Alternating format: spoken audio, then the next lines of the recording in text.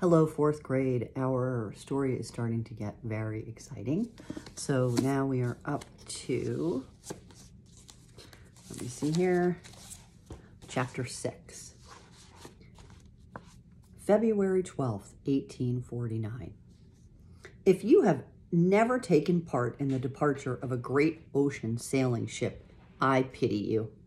One cannot begin to comprehend the commotion and exhilarating chaos that prevails. It is like 4th of July and New Year's Eve in one, and in my view, all great changes in life should be celebrated so. Consider the Providence Wharf that cold and blustery day, with bits of confetti-like snow flecking the air. Crowds of people going on and off the great three-mast ship, the Stephanie K. People joyfully or tearfully wishing one another well. People with faces of sorrow. People with faces full of glee. People engaged in heart-clinging farewells. People making hasty goodbyes as if separation could not come fast enough. On the wharf, men's tall hats so numerous, it was like a city of smokeless chimneys. Faces full of expectations. Faces full of dread, faces pale, faces flushed, tears and laughter bucketing from the same hearts. Need I say more? An entire encyclopedia of emotions. Or if you prefer, as I did, a perfect melodrama, complete with music, for there on the wharf was a church choir that sang an optimistic hymn that God should bless us all. There was, too, all manner of cargo, trunks, bales, and boxed belongings, which need to be brought aboard. Food and water were likewise carried on. Of course, midst the mingling multitudes of immigrants was the sailing crew, for which the Stephanie K numbered 32, plus officers, including a captain with an elegant beard. In other words, a swirling, swarming, and scintillating ship. The anticipation was intoxicating. Even I, who had never touched ardent spirits, knew that this was intoxicating. Father, being 49 years of age, looked to be the oldest passenger. Most of the travelers on board, there were about 170 in total, were young men going to California for gold. Gold fever at its highest temperature. Indeed, the word gold buzzed in my ears as if I were standing amidst a swarm of bees in search of summer's golden nectar. On board, there were only a few women and fewer children. That, I admit, gave me a feeling of trepidation, but I was bolstered by a resolve that was churning like a northeastern storm about to burst. Father and Jacob had made their leave-takings to Mother at her bedside in my Aunt Lavinia's house. Those moments were truly tender, and with as much sentiment and clear declaration of love as my parents were capable of expression. Dear wife, I shall think of you often. Beloved husband, I shall pray for your success. In secret, I had made my own goodbyes to Mother the night before. I think Mother had begun to relish the family intrigue as much as I did. I rather suspect she was finding being a convalescent, under the imperial eye of Aunt Lavinia, even drearier. Indeed, Mother, now very much wishing to travel west herself, spoke of embarking on one of the fast new clipper ships as soon as she was able. As for the undoubted assurance of my father's great wealth to come, it lifted her spirits and was a buffer against Aunt Lavinia. Come as quickly as you can, I urged her. Everything will be better there, she said, to me as much as to herself. Dearest Mother, thank you for believing in me. Know that I shall always have you in my thoughts and heart. On the day of departure, I accompanied Father and Jacob upon the Stephanie K. There was no hindrance to my boarding, since many people were going on to say goodbye to passengers. Midst all the churning of emotions and embraces, no one questioned why I was there. Once on board, as planned, I asked that Jacob be allowed to show me his sleeping place that Father had reserved. Of course, Father agreed. In haste, my brother led me below. I quickly learned that upon these large ships, there's the main deck and the bottom hold wherein the cargo is carried. Between these two areas was the 'tween deck, where passengers had their belongings and their sleeping compartments. I was surprised that these sleeping compartments consisted of nothing more than what looked like crudely constructed shelves for library books. The shelves were hardly more than 25 inches wide. All the time, I was much relieved to see Jacob's luggage stowed there in his particular trunk, which contained my disguise. I now knew where I could find it. When Jacob and I saw the trunk, we exchanged a self-assured, conspiratorial grin. "Where's the ladies' room?" I asked. "I have no idea," he returned. While that unnerved me, there was absolutely no time to pause and investigate, so we hastened back to the main deck. Once there, the three of us, Father, Jacob, and I, went to the gangway, where I spoke what hoped sounded like a heartfelt goodbye to Father and Jacob. As soon as that was accomplished, I walked down the gangplank to the wharf, turned back, and waved a flamboyant goodbye. After they, in turn, saluted me, I took a few steps away. Immediately, Jacob did as I instructed him. He pulled at Father's great coat and dragged him away to see something far on the corner of the great ship. Then came the most thrilling moment, up to that time, of my entire life. I rushed back onto the ship via the same footbridge. Once on board, I raced down to Jacob's berth. Had I not already learned the way? But since I had not discovered where the women's quarters were, and with my heart beating like an uncaged bird, I had no choice but to open Jacob's trunk and withdraw from its bottom the clothing I had purchased. The 'tween deck was teeming with people, passengers, families, and crew bidding farewell. Thus it was that no one cared when I flung a blanket over myself. Beneath it, I dressed as a man, in trousers and a shirt and boots. My long chestnut hair was stuffed into a black top hat, which sat low upon my brow. When I stepped free and assuaged my appearance, I had to suppress my glee as to how I must have looked. Did ever a girl's heart flutter so? Leaving my girl's attire in Jacob's trunk, I returned to the main deck, there to mingle among the multitudes of young men.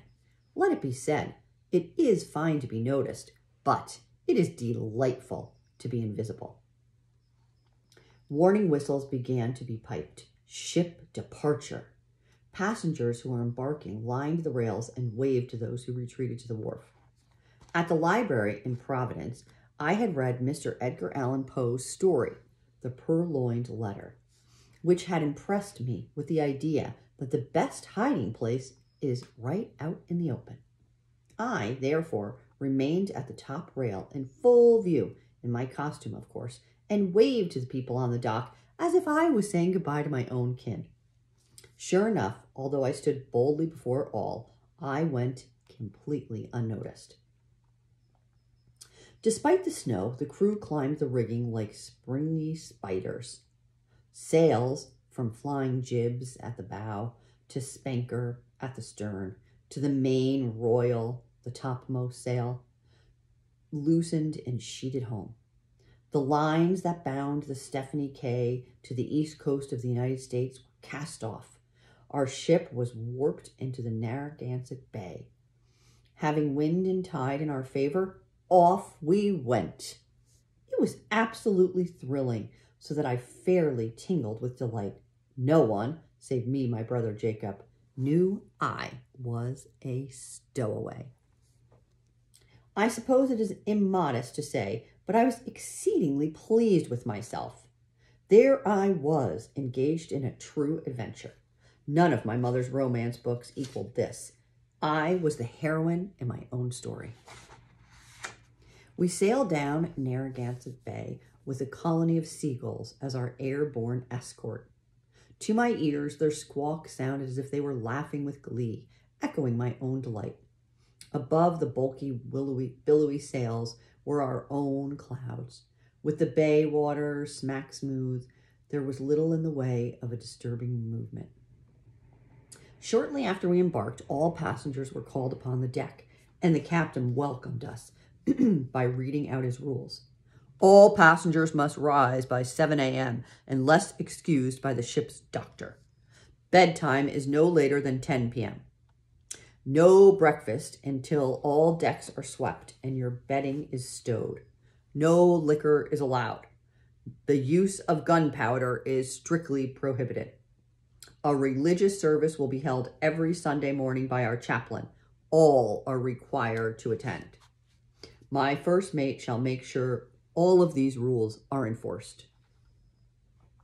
You can easily imagine how impatient I was, but I had to stay in disguise until we were fully set out to sail. Mind, I needed to hide for only the first 2 days of a 7-month voyage. It greatly helped that during those first days, the ship was in a state of continual disarray as passengers learned their way about. In addition, the Stephanie K was fairly packed with young men, a great many of whom were beardless youths, and since I didn't look so different from them, I went unnoticed.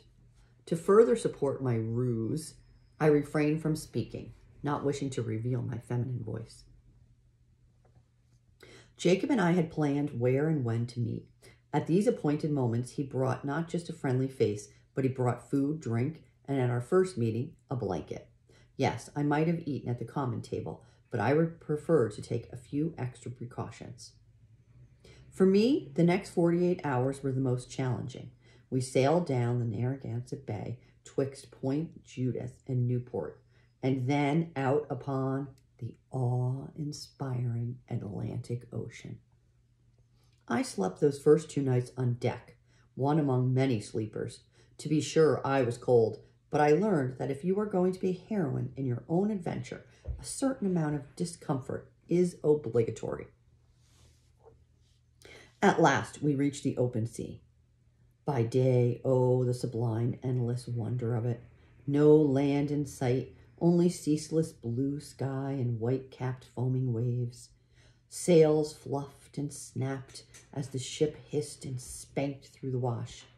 By night, a vast array of frozen stars. As we sailed, we pitched, bobbed, rolled, enough to make people ill. Father was one of those, but I'm glad to report, not me. To the contrary, my healthy heart fairly swelled in an attempt to match the immensity of the ocean, a seemingly endless world. How shall I express it? I loved myself for loving it all. If I could, I would have hugged the universe. After 2 days had passed, I met up with Jacob. He managed to maneuver Father out of his berth, where he lay in seasick discomfort. Once he left, I again ducked beneath his blanket, this time to change back into my woman's attire.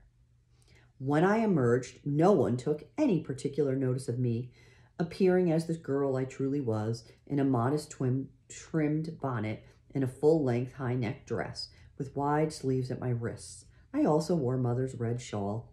As if indifferent, but hardly so, I walked about the main deck until I spied Father standing by the bulwark rail, gazing out upon the sea, perhaps pondering the immense change in his life and in his unhappy belly. I paused, relishing this moment. Oh, such wonderful drama. When the curtain lifts, is it not delightful to be the center of the stage? Sir, I called out to him, Mr. Blaisdell. That is the end of chapter 6. I don't think I can stop. I think I'll read a little bit of chapter 7. I don't know how long it is, but we'll try. Chapter 7. Father turned and looked at me without comprehension. It was that curious truth. The familiar and an unfamiliar place is often unseen. It took some full moments before he grasped that it was me. When he did realize it was his daughter who stood before him, she whom he thought he'd left behind in Providence, his face displayed complete bewilderment. What? He stammered. Are you doing here? I almost said, my will has decided my destiny. But instead I replied, I am going to San Francisco. Father, perfectly dumbfounded, managed to say, but how? How did you get here? I told him. Does Mother know? She approved. Did she? He cried, newly aghast, and I suspect feeling somewhat betrayed. But what do you intend to do in California? I am quite sure, Father, that you can care for yourself. For my part, I intend to take care of Jacob and keep our fine new house. Meanwhile, you shall be free to gather that abundant gold. At dinner time each day, I shall serve you your meal, and you shall regale us with your daily adventures of your new wealth. These words, though surely stilted, had been well practiced by me to soothe his ear. I had composed them with that goal in mind. But though that is what I said, let it be clearly understood. My vision of the future was to be far more energetic than that. I cared little for gold. My desire was to become fully independent, have intelligent people around me, and somehow, I was not exactly how yet, amaze the world. I had already learned that for a girl, the more ambitious you are, the better it is to keep that secret within. What did my father do when he realized that I was on the ship and that there was no way he could send me home? He did what most people do when confronted with something that they cannot control. He acted as if it was always meant to be. What's more, the constant degree of congestion on the ship was such that no one in authority ever realized I was dodging a fare. You may be sure Father was too embarrassed to acknowledge that. There was something more. I do believe Father looked upon me with the realization that I was far more capable than he had thought me before. That pleased me. But now that I had resumed my female garb, I was confronted with another problem. As I learned, there were no separate accommodations for females. The ship's chaplain, who was migrating to California, was traveling with his wife. No doubt because of his calling, they had their own tiny cabin beneath the rear deck. As for the two other wives on board, one with a little boy, they simply shared bunks with their respective spouses. As for the other girls my age, there were none. I will be the first to admit that this was a circumstance to which I had given no thought. Further, no complaint could be made to the ship's captain because, to begin with, I had no business being on board. And, as I have said, my father and I were not going to draw attention to my dishonest presence. However, considering how passengers were lodged on that 'tween deck, my being there proved no great difficulty. Jacob and I shared a shelf, head to toe, toe to head. Father, with a gallantry I had not expected, took his sleeping on the deck planking, with no softening save some blankets. We slept in regular clothing, but the ship's owners, seeking to maximize profits by the flood of passengers seeking gold in California, had booked far more people than the shelf beds they had hastily constructed to accommodate them. Thus, people were truly aswarm on their berths, on the deck, in every nook and cranny and corner, wherever they could sleep, sit, or stand. Since the little light that existed on the 'tween deck came from a few lantern lights, one had the impression of a dark, crowded church, with barely a clear vision as to who was next to you. Nor did it smell good, being stenchy and close. Though all were required to clean their spaces, it remained a filthy place. Hardly a wonder, then, that the weather was bright, fair, and mild, and even when it was not, many a passenger, including me, spent their days on the main deck, breathing in the unsullied sea air. When I needed to change my clothes, the chaplain's wife was kind enough to provide me, and the two other women, moments of privacy in her cabin. However thrumming the departure of a great ship might be, and the undeniable adventure of being a stowaway, the 7th-month voyage of the Stephanie K, which followed, was, I fear, tenfold tedious. The truth is, our voyage was disappointingly dull to the extreme. If I were to describe it in full detail, you would put these pages down and never return to this book.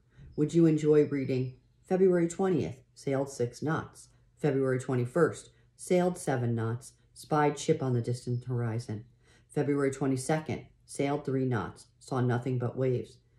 There were much the same. I trust you will agree that it is wise that I don't share every detail in every moment of my voyage with you, but here are some details you should know. The ship. The decks never stayed level or still, but continually shifted, so that the timbers forever groaned and creaked like old people's bones. Food. It was grim. Salted meats, hard biscuits, beans, bad-tasting water. Eating times at the long common tables on the 'tween deck were raucous, with displays of truly appalling manners. Passengers, endlessly impatient, constantly complaining about crowded conditions and our slow speed, criticizing the captain no matter what he did, forever arguing amongst themselves about matters mostly minor. Some things were unusual. I received 14 offers of marriage. When the first came from a tall gentleman with an enormous mustache, I was shocked. When the second proposal came from a dandy with the smell of rose perfume, I was puzzled. By the 14th proposal, I could only laugh. Naturally, I refused them all. I didn't tell father of these offers. I did tell Jacob, and I do believe it began to alter his vision of me. It was one thing to have an older sister. It was quite another to have a married sister. It was as if only then did he realize our lives would be different. But then I think boys think far less about the future than girls do. Regarding amusements, whenever I saw someone reading a book, particularly a multi-volume novel, which was more often than you might expect, I made bold to inquire if, when they were done, I might borrow it. Thus, I read fine new publications such as Oliver Twist, Wuthering Heights, and Vanity Fair. Books different from one another, but good and happily long. I extended the time of reading by sharing them when I told them aloud to Jacob. In fact, most of the time I spent in Jacob's company. But then I hold that more one loves another, as Jacob and I do, the less reason there is for talk. Silence is a form of tranquility. Beware companions who require talk. Being together should be enough. So it was that for many a long hour and days, Jacob and I leaned against the rail and did little more than gaze upon the endless gray-blue sea. At night, I read him books by lantern until we slept. To be sure, during the voyage, there were moments of interest. Most exhilarating was when it seemed as if the ship was in peril, such as when we passed through what the sailors called the Willowas, the roiling, savage, wintry tempest at the southernmost point of South America. One's life, I decided, is enhanced when embracing danger. How cold was it when we ran around the Horn? Ice crusted the rigging and coated the rails and had to be broken off with mallets. Why, the captain's beard froze so that he had to lean over a heated stove to thaw it out. Winding our way through those channels, it took 4 men to control the steering. The ship bowled and dipped so that no sides on the shelf burst. People just rolled out as they slept. One man broke his arm. Many people became seasick. Cape Horn, the forlorn bit of land which marked the southernmost spot of South America, rose, I was informed, to 1,200 feet and was snow-covered. The captain's skill brought us out into the Pacific Ocean, and there we headed north, where the sea gradually became calm and the sun grew warm. The cities at which we paused, Rio de Janeiro and Brazil, Callao and Peru, to take on fresh food and water were fascinating to see, quite exotic. But only I seemed interested. The truth is, there was little concern upon the Stephanie K for anything other than San Francisco and gold. If anticipation were riches, we would already have been the wealthiest ship at sea. I admit I spent much time imagining what lay before me. I thought of San Francisco as a city of prodigious beauty, set upon a picturesque bay, as it had been described.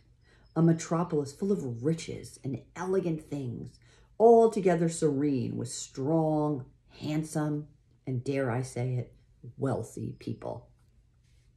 It was often called El Dorado, recalling that mythical city of fabulous wealth. This is to say, I populated the city with every bit of my wishful imagination. As for where the easy gold might be found, I envisioned a stately forest with wide earthly paths, bordered with glittering nuggets of gold, which I gathered like dropped ripe apples. Quickly, our family life would be endowed with fabulous riches like those in the fairy tales. But as we were coming up the coast of Mexico, drawing even nearer to our goal of California, things began to change for me yet again in a major way. Okay, we're going to see what changes she speaks of.